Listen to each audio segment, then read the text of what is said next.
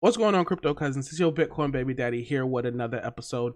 Today we're going to be talking about how to long or short any altcoin. Stay tuned. Buddha blesses me.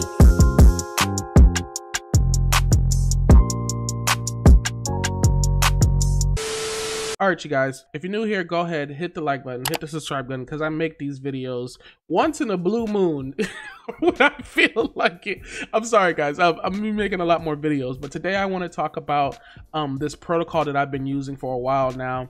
And I actually reached out to the developer and I asked them, hey, can I make some sponsored content for you guys? And would you guys pay me to make this video for you guys? Because I actually like using your product. And so I reached out to the developer and he was like, yeah, I'll pay you to like make a video about our product. We just launched V2 and XYZ and the other thing.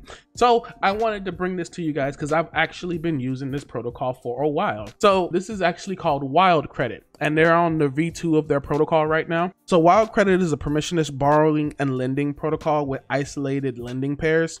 So that's to make it pretty simple for you guys. It's a borrowing and lending platform where you can deposit your crypto and borrow against it, other cryptocurrencies. And you essentially can long and short doing this instead of doing like leverage 2x, 3x, 4x on certain platforms.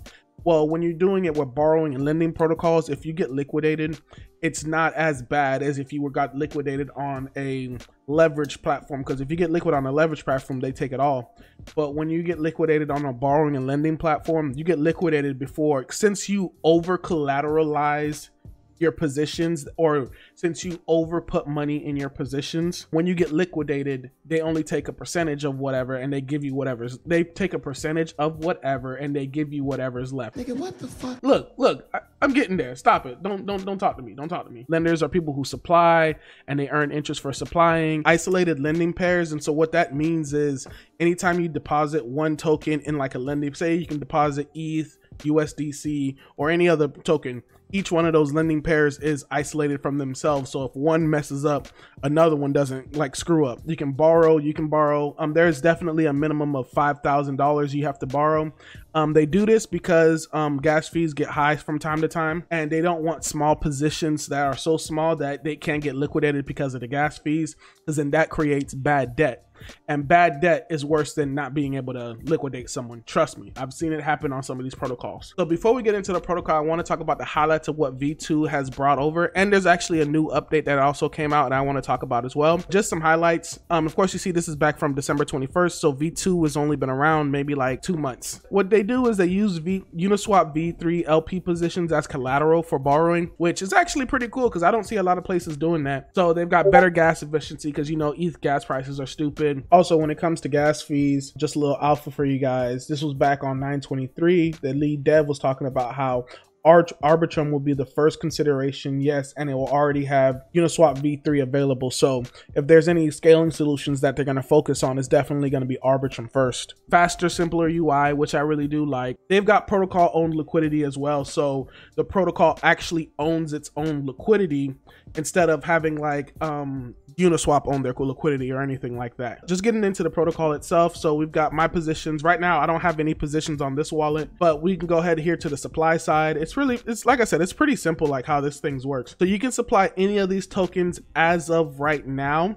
There will be more tokens added as time goes on, but there's a caveat to how tokens get added because you actually have to vote on new tokens getting added. So if you had a very strong like crypto community, you can get your community to come say, hey, we need to supply our liquidity here to this protocol, and they can get added to this protocol as long as it's on ETH, of course. So you can see here on the supply side, you can earn like all these different APYs, like, you know, 4%, 6%, all that good stuff. And I know people are like, man, them APYs is low. Man, that's just the supply APY. You know, you don't get much to supply tokens nowadays. But here on the borrow side, you can see here that it would cost you 11%, you know, 5% here to borrow, link 16% to borrow. However, the reward APY, which, you know, covers for the borrow APY is, you know, 83%, 400%, 500%, all that good stuff. Because the protocol has protocol owned liquidity now, they can provide these very high APYs, and these very high APYs are paid out in the wild token itself. But you can see here on the wild rewards are accrued to borrowers based on the following allocations. If you're in one of these lending pairs and you're borrowing one of these assets, you can see here that this is the total APY. And I know you're probably questioning, like, why does ETH and USDC get the most allocations while certain tokens get the least allocations? And if you go back to here, you can see how like all these percentage, like those allocations correlate to these percentages. Well, the reason for that being is you actually have to vote. So this is where the wild token itself comes into play. If you have the wild token, you're earning the wild token, you're actually supposed to participate in the voting and to see like which pools or which pairs are supposed to like get the most tokens. Now these allocations, I have to look up how often that they're updated, but for the most part, they've had like, 2 or 3 core incentive allocations rounds as of right now. But developers have been really focused on making sure that V2 has been working properly and whatnot. But pretty much that explains these APYs right here. Now I know what you guys may be thinking, why would you buy the governance token? Well, the point is you're actually supposed to earn the governance token, but why wouldn't I just sell the governance token immediately after earning the APY? You know what I'm saying? Well, actually, this is the reason why you wouldn't do it. So with the new V2, they actually upgraded to VWild. And so if you guys don't know what VWild is, it's essentially just VWild is the staked version of the wild token, of the wild governance token. And what you can do is you can stake these tokens for a certain amount of days. So if I had like 5,000 tokens, right, I could choose here to lock it up for like 60 days, 1,000 for 60 days, whatever. But as you can see, as I move the amount of days that I'm locking it, the new APY is going up and up and up.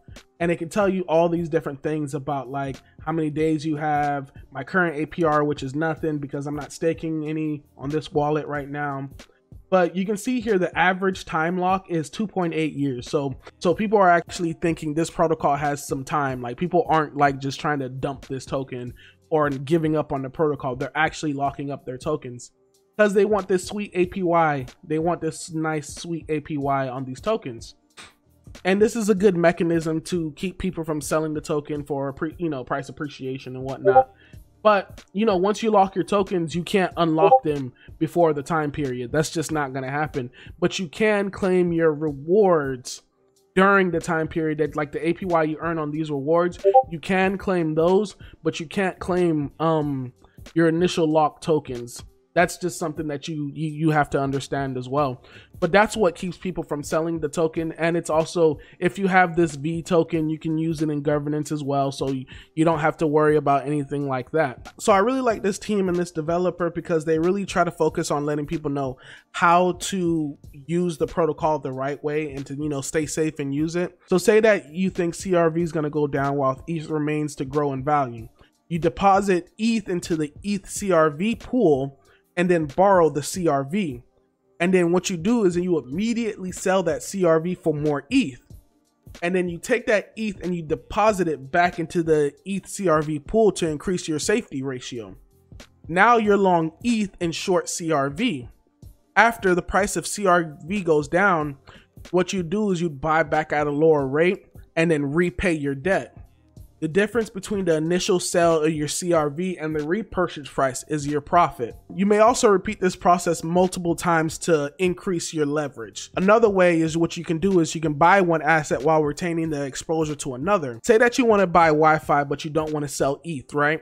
What you can do is you can deposit ETH into the ETH DAI pool, borrow DAI, sell the DAI for Wi-Fi. Now you got exposure to ETH and Wi-Fi while you're not having to sell your initial ETH. The developer wants to make sure that people understand how to use the protocol in many different ways. And like I said, you can supply these tokens, earn this APY, and then you can borrow, which is you would pay these APYs, but then get earned reward in these APY to cover for the borrowing APY, right? And then once you do that, your tokens that you earn, you can stake them, lock them, earn protocol fees, even more APY, and also vote on the next tokens that are going to be added to the protocol. Also vote on what's the APY that you want for each one of these lending pairs. Now, the last thing I wanted to show you guys was Dune Analytics, because, you know, I be in Dune Analytics all the time. I also want to thank this dude, Howard. I can't say your last name because I don't want to be disrespectful. Dune Analytics, what it does is it, you know, reads the blockchain and then it just tells you exactly what's everything's happening, but in nice little graphs format. So you can see the USD supplied outstanding, wild credit borrowed, USD borrowed outstanding. Of course, as time goes on, this is currently increasing. The total number of suppliers, the total number of borrowers. You can see here like the total, the supplied TVL by token. So you can see like what is the protocol, like what are the tokens in the protocol actually made out of. And as time goes on, you can see it's wild. Then you had DYOR, then you had FXS, and so on and so on. Geom just got added. The next, you know, Maker got added, Link got added. Wrap Bitcoin got added. So you can see as over time more and more tokens are being added, this protocol is actually growing. I'll leave links to all this information below, but you can also see the TVL borrow as well. So what are mostly people borrowing right now? People are mostly borrowing RAI and DAI. You know, RAI is a stable coin and DAI is a stable coin. So people are mostly borrowing RAI, DAI, WETH, of course wrapped ETH, and USDC. Of course, it was just USDC and ETH at first, but now you're starting to see it's really getting diversified and the protocol is growing slowly but surely. You can also see like all the Uniswap V3 positions. So thank you, Howard, for putting out this information, because this does help me see how the protocol is growing. What are things happening? Like what are, like if the new incentives are actually making the protocol grow or not, or if the protocol is making money or not, all that good stuff. So guys, I wanted to make sure that I brought you this protocol. Like I said, I've personally been using it for those situations, whether the long or short. But if you like my review of the Wild Credit Protocol, please leave it in the comments. Let the developer know what you guys think of the protocol, all that good stuff. Leave it in the comments. I also left links, all the links to everything that I've talked about in the description. So if you guys want that, go ahead, get it in the description.